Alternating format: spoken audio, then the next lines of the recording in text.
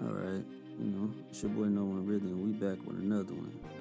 Today we're going to be taking a look at Vacuum Pro by Air Instruments. They say it's a classic monophonic synthesizer that features vacuum tube synthesis.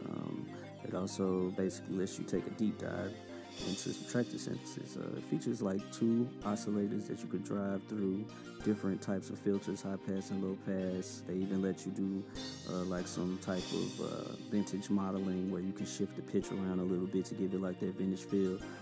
So today we're going to take a look at how I use it in one of my tracks that I just made called Outside the Vacuum. I try to do something different, a little experimental, for me at least from what I normally produce. Given the sounds that was before me, I just kind of treated it like a painter. I said, here go my paints and let's do it.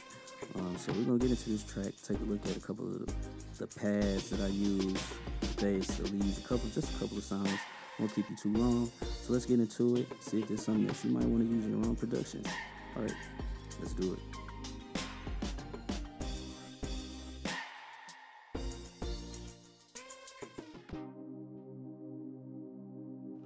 Alright, so let's talk about the pads that I used.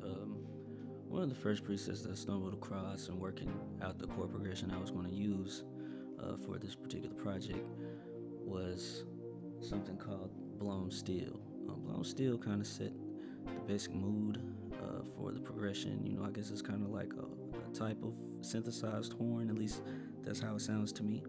I started off with that, and then I kind of went and I was hearing something else. I wanted a little more emotion behind what was happening, and I really love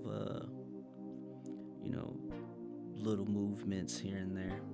And so what I decided to do was I layered on top another little sound, and I was starting to feel that. It started to feel real good to me, but it needed just another little element. And I dropped in this next piece, and when I dropped that in, essentially I used gross beat to, bring a little more emotion or feeling to the pads. Again, all the sounds are from Vacuum Pro, but I just wanted to add a little more texture.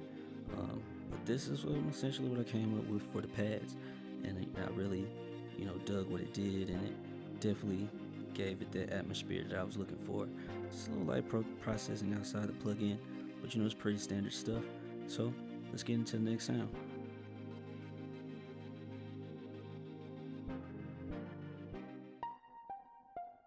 Alright, so the next sound, I was looking for something to kind of keep the movement going, something to transition throughout the track, just place sparsely in certain areas selectively, something with a little feel. And so I stumbled across a preset called the Tomish.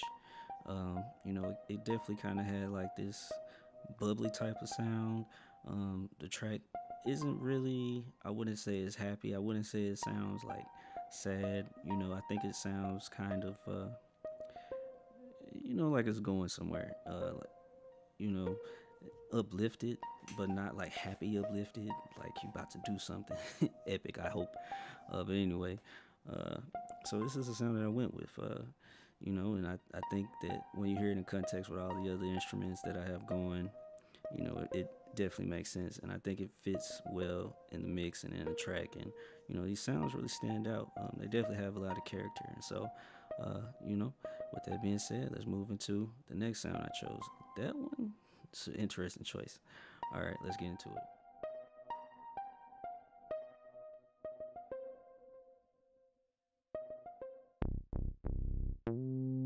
All right, so let's get into the bass.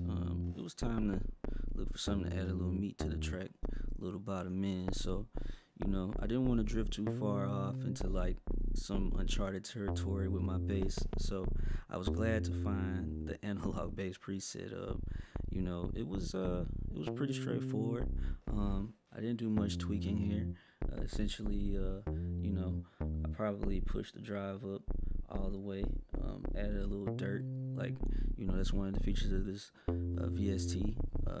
Gives you classic feel. So I just wanted to add a little grit to it, try to give it something, just to boost it a little bit, and make it feel right. Um, I hope that it's coming across well. So that's pretty much it. The bass line, I try to follow the progression, everything like that. I just want to give you a quick look, and that's it. Let's move into the next sound.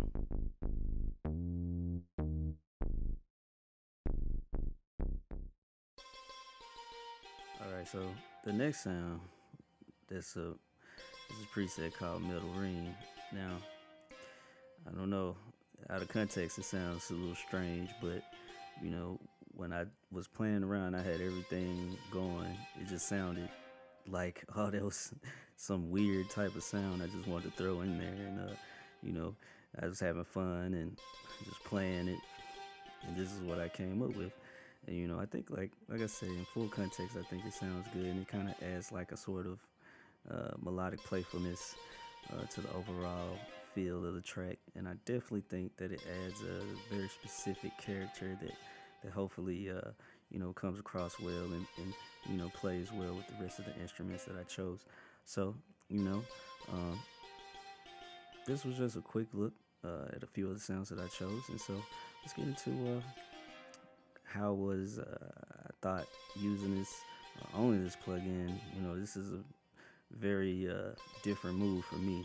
Usually I like using something from here and over there, and just pulling, but actually just sticking to one plugin is a very interesting challenge. So let's get into this closing thoughts. All right.